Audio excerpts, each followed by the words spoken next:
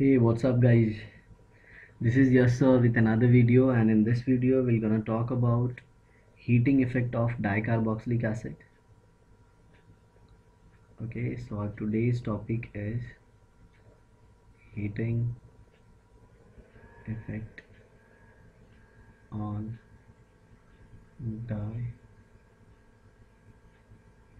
dicarboxylic acid. Okay, so this is our today's topic. Okay, so let me tell you first of all, what do you mean by dicarboxylic acid? So dicarboxylic acids are nothing but the compounds or the molecules which are having two COH group. Two COH group. Two COH group means two carboxylic acid group. Okay, and then what happens when we'll just heat it then? Okay, so this is the triangle heating symbol.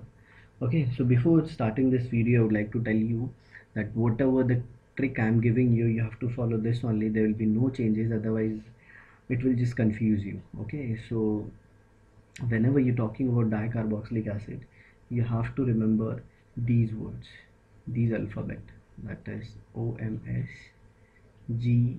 In short, I can say you have to say Ohm's gap. Okay, Ohm's gap. Let me tell you here, O stands for oxalic acid. Okay,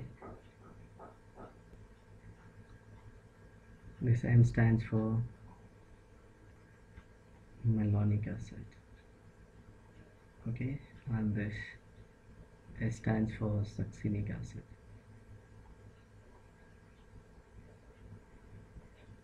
This G stands for glutaric acid. A stands for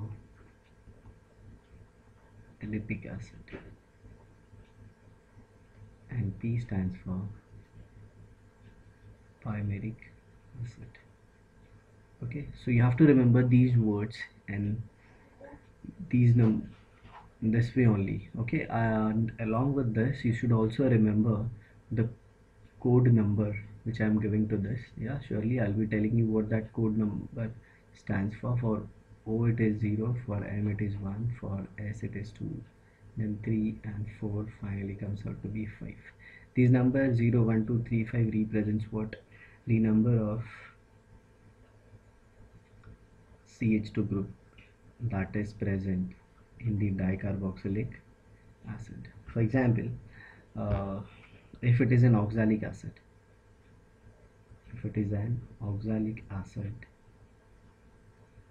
it has 0 CH2 unit.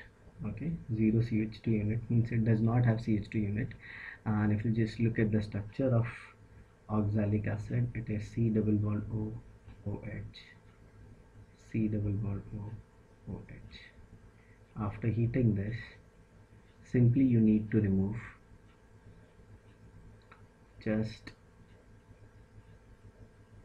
the carbon dioxide. Okay, so this is your carbon dioxide, and along with the final product, which is nothing but HCOOH, which is called as formic acid. It is having an IUPAC name, methanoic acid. Okay, let's see for the second acid, which is called as malonic acid, and as the code number for malonic acid is 1, it means it is having 1 CH2 unit. Okay, so this is the structure of malonic acid. Now on heating, we just need to remove the simple CO2 molecule, and this is our product. Okay, so it is CH3COOH plus CO2. One thing you have to also keep in mind, on heating at a higher temperature, formic acid, you will be having CO2 and H2. So Now let's have a fresh page so that we can start with even succinic acid, glutaric and adipic acid. Let's move on. So here is our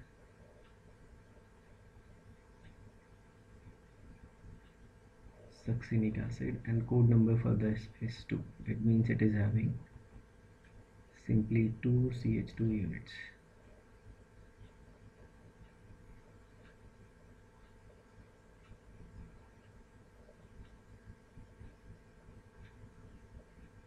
Okay, so on heating succinic acid, now we have to remove only water molecule. Okay, so we'll be removing only this water molecule. So our final product is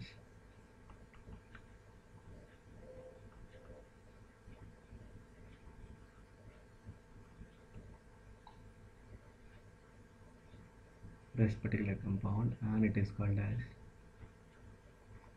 succinic anhydride. Okay, so we'll move for the next one. The next one is glutaric acid, and the code number for glutaric acid is 3. Okay, so it means it is having 3 CH2 units.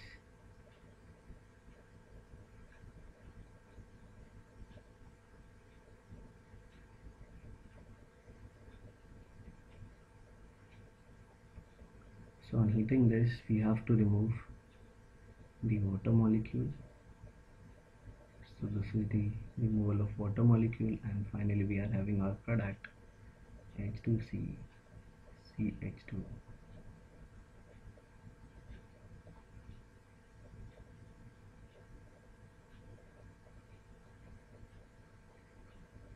This is called as glutaric anhydride.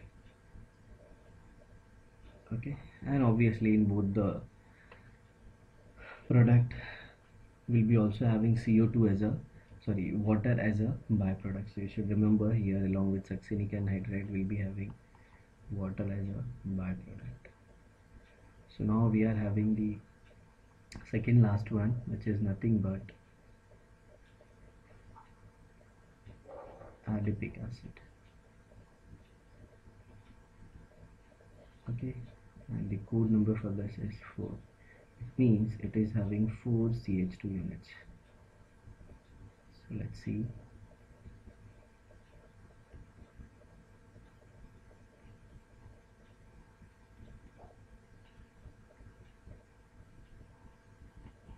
On heating this, you have to keep in mind, you have to remove now CO2 as well as water molecule. Okay, so both the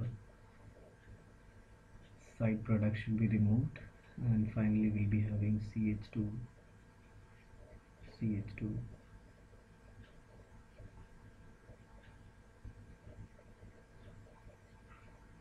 C double bond called as cyclopentanone.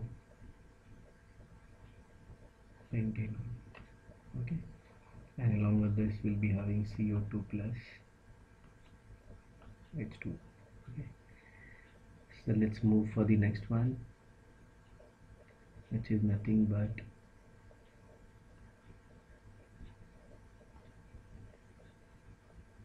pymeric acid. And in pymeric acid, the code number is 5. Okay, so it is 5, which represents there are total 5 CH2 units. Okay,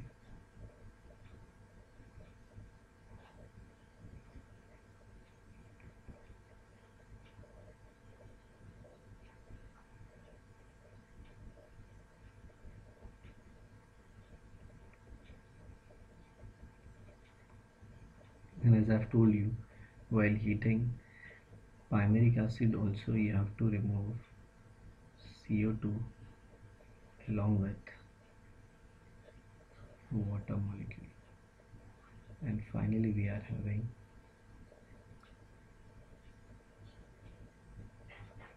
this particular compound called as cyclohexanone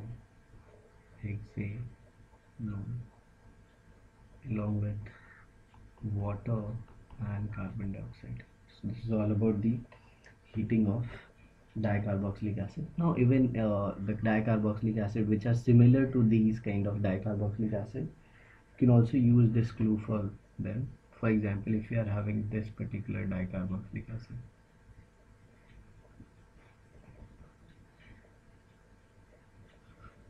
one second.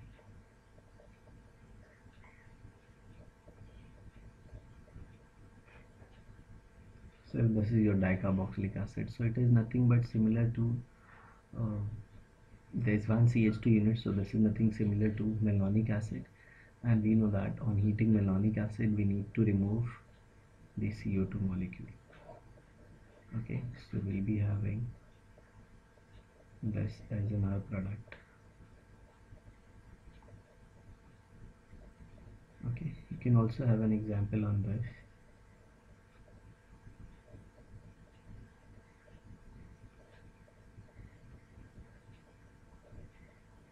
So this particular dicarboxylic acid is having two CH2 unit, one over here CH2, another one is here.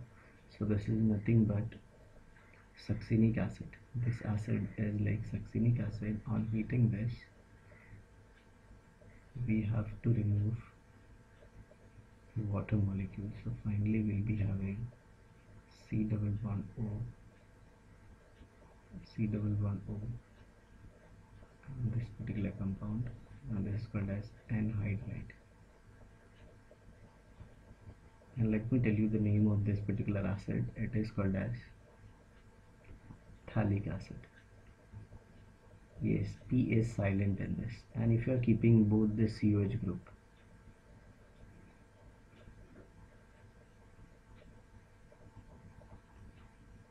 on opposite side, means para, where it will be called as terphthalic acid. So let's revise the whole trick for a better understanding. So you have to remember these words. Ohm's gap, that is the alphabet is OMSGAP, Ohm's gap, and the most important one is their code number, that is 0, 1, 2, 3, 4 and 5. So you have to keep one thing in mind: while heating oxalic acid and malonic acid, you just need to remove CO2, and when you will be heating succinic acid and glutaric acid, you need to remove only water molecule. And on heating adipic acid and palmaric acid, you need to remove CO2 plus H2.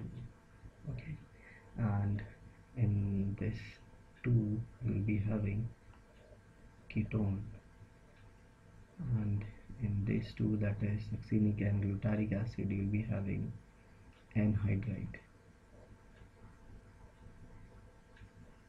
and in the first 2 you'll be having normal acid, that is carboxylic acid. Okay, so this is the simplest and the easiest clue for heating of dicarboxylic acid. Okay, so I hope you understood the video thoroughly. Okay, don't forget to press the bell icon so that whenever I'm making a video, you'll be getting notified, and please comment so that if you're having doubt related to any of the chemistry topic, I'll be able to make a video on that. Okay, do share and subscribe. Thanks a lot for watching.